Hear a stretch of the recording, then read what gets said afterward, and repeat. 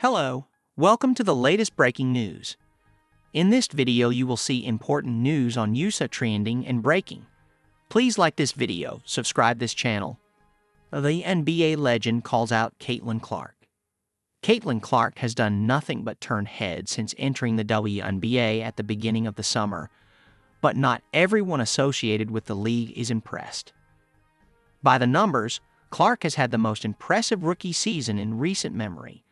The Indiana Fever's flamethrower has an otherworldly stat line of 19.4 points, 5.7 rebounds, and 8.4 assists.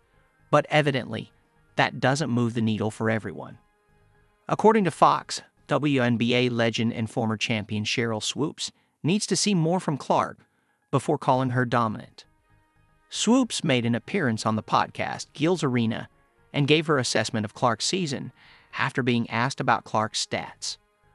Those are hella good numbers, but to me, that's not dominating, Swoopes answered. Never mind that Clark has the Fever in the playoffs for the first time in nearly a decade and broke the league record for assists in a single season. For some people, nothing is ever enough. Swoopes didn't stop there either. In fact, she doubled down.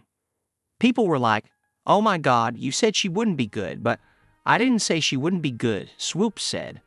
What I said was I didn't think Caitlin or Angel would come into the league and dominate immediately, which I don't think either of them did. I still don't think Clark's dominating, but she's a different player than she was in the first half of the season.